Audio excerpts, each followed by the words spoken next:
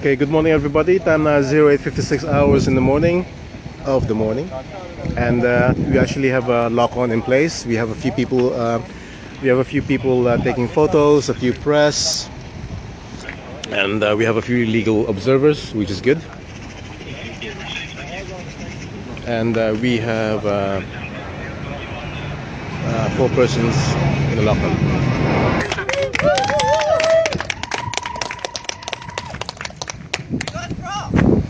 I was asked for a quote yesterday from somebody who's lying on the ground. The only quote I could think of was, I'm a Catholic priest, as the police know, and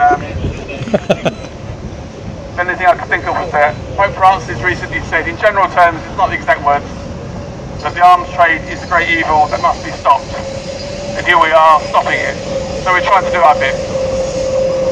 Well done to those on the ground, and thanks for the support to everybody else here. I wonder whether, would anybody else like to speak? Would anybody who's lying on the ground, if you'd like to speak, maybe just raise an arm. If you don't want to, that's fine.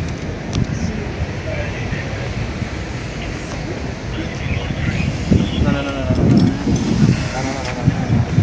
He's under arrest. Under arrest, I didn't under arrest. I don't know what they're doing. Shout loud.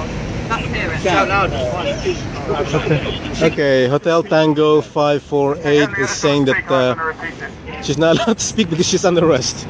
The arms fair sells and deals only in fear and death. We have made ourselves weak and vulnerable. For we are weak and vulnerable. As a witness to God's love. Amen. Amen. Okay, so we have 4 lock-ons. We have a few press, a Catholic priest, and evidence gathers on that side there. Okay, time now, guys, is actually 0908 hours. Well, 5th of September 2017.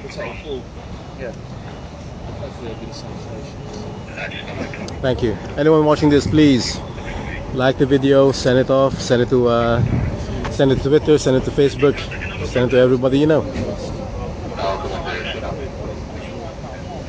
So today is No Faith in War, and these are some of the faith groups that are going to be coming in today, and yeah, they're showing their faith.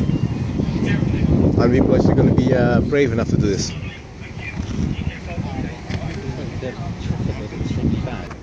Jesus went down to Capernaum, a town in Galilee, and taught them on the Sabbath.